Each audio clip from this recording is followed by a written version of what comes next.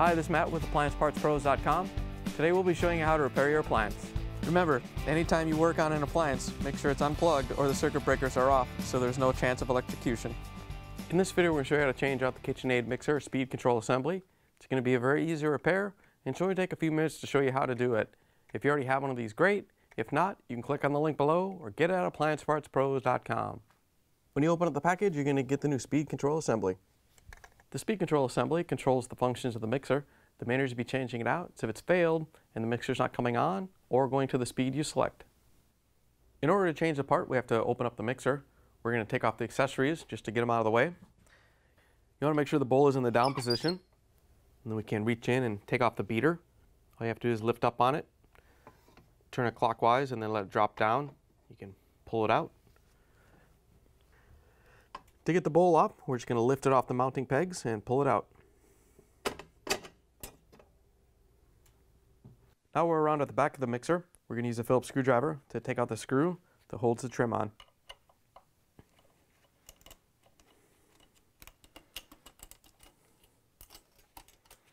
Once you have the screw out, you can pull the trim off and set it aside. With the trim out of the way, we can use the Phillips screwdriver to take out the 4 screws that hold the cover on. There's 2 on this side and 2 on the other side.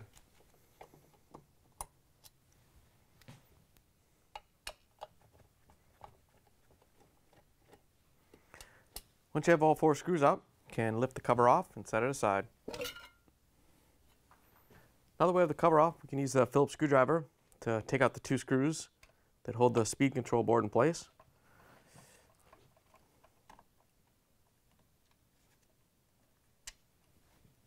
Once you have both screws out, we're going to lift the board up and out of the way. We have to use a small flathead screwdriver to release the tabs that hold the little sensor in. Just have to press on each side and get them to release. Once you have both tabs released, you can pull the sensor out of the motor, and then we can swing the speed control board over. We're going to bring in the new speed control board for a minute so we can show you the old one versus the new one. They redesigned this and made quite a few changes. The old speed control board has 5 wires and the new one has 4. And the old one also has that micro switch on there, which the new one doesn't use. So if you have the old one like us, you're going to have to take the mixer apart and change out the power cord so that everything wires into the new board properly.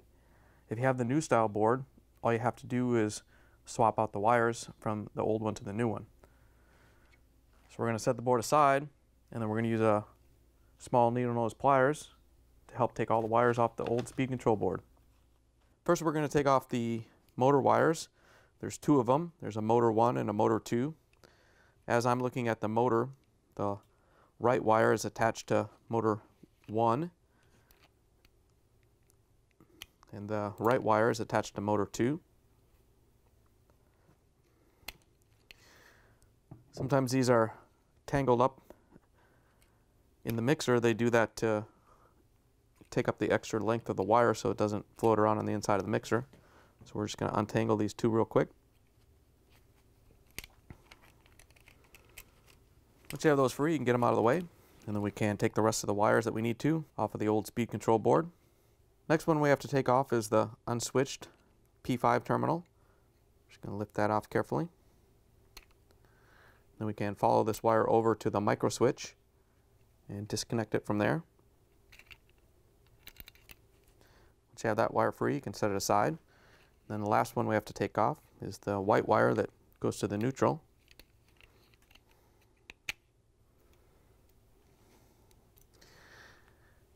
And then on this old board, we don't have to take off this last wire because it just goes over to the micro switch on the other side. If you have the newer style, you're going to take that off too because you're going to pull off all 4 of those wires. Once you have all the wires off, you can pull the speed control board off the mixer.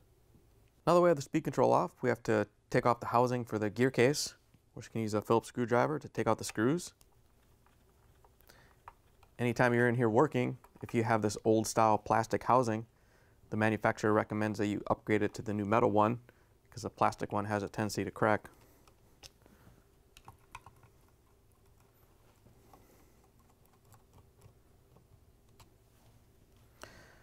Once you have all the screws up, you can lift the housing up and set it aside.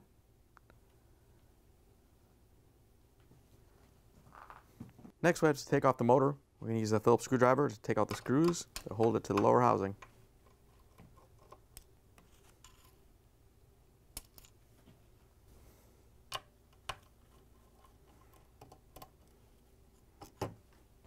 Now that we have the screws out, we can just lift the motor out carefully and set it aside. With the motor out of the way, we're going to use a Phillips screwdriver to take out the grounding screw. Next, we're going to use a ratchet with a number 3 Phillips bit to take out these big screws. These are in there pretty tight, so you want to make sure you use the right size so you don't strip them out.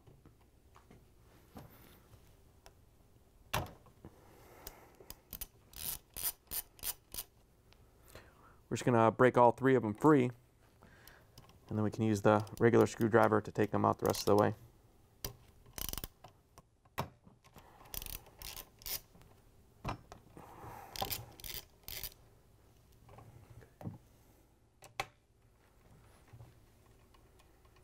As you're taking the last one out, you want to make sure you hold on to the housing so it doesn't fall.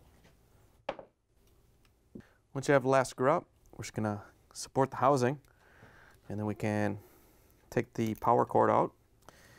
You don't want to turn the housing over and dump the grease out, so we're just going to turn it and carefully pull the cord out of its little slot. We can pull the wires through.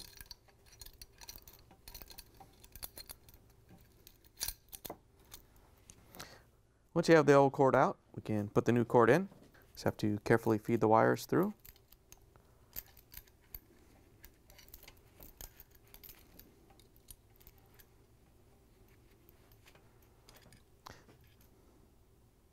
Then line the little locking tab up and push it in place.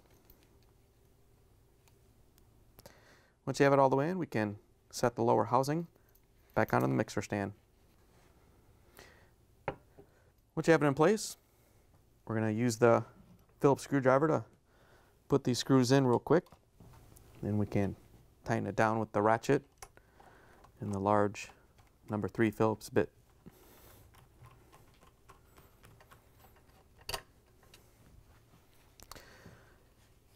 You want to make sure you get these nice and tight.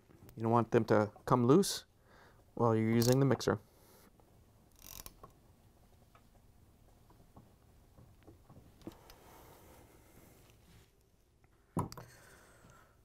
Once you have them tightened down, you can use the regular Phillips screwdriver again and connect the ground wire to the lower housing.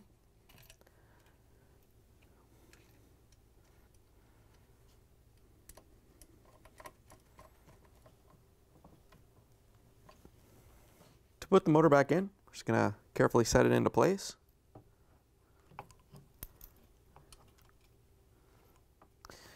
Once you have it in place, we can use a Phillips screwdriver to put the screws back in. As you're tightening the screw down, you want to use the thumb from your other hand to just slightly push forward on the motor a little bit. You want to make sure you get a good seal between the motor shaft seal and the housing.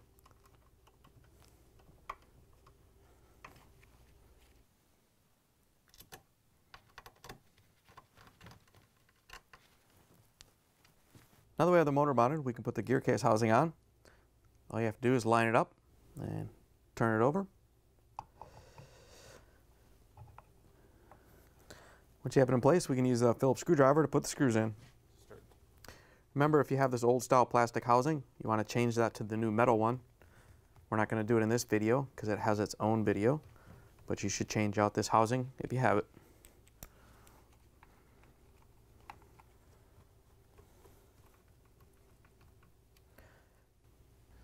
Here's the old speed control assembly next to the new one. If you already have one of these, great. If not, you can get it at appliancepartspros.com. Like we said before, they've redesigned this board, but it will go in and work just fine. To put the new speed control assembly in, we just have to hook up the 4 wires. They're labeled. Then you got the black one for the line, and the white one for the neutral. Then you have the 2 for the motor. You have motor 1 here and motor 2 here.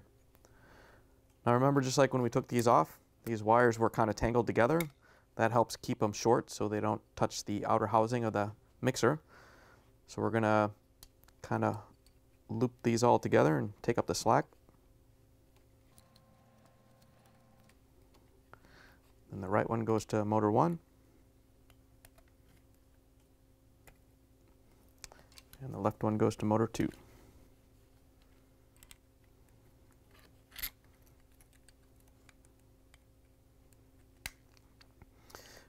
Once you have the wires connected, you can rotate the speed control assembly over and set it in place. Then we can use the Phillips screwdriver to put the screws in.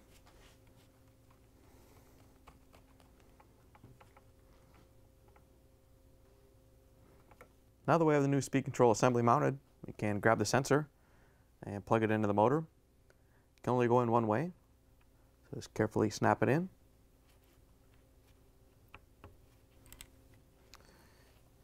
Once you have it in place, we can put the top back on the mixer. To put the top back on, all you have to do is line it up and set it into place. Once you have it in place, we can use a Phillips screwdriver to put the screws in.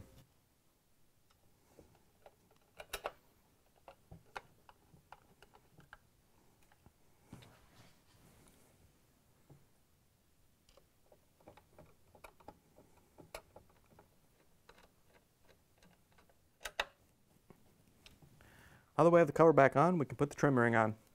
We're just going to set it in place, and then we can go around back and use the Phillips screwdriver to put the screw in to hold it on.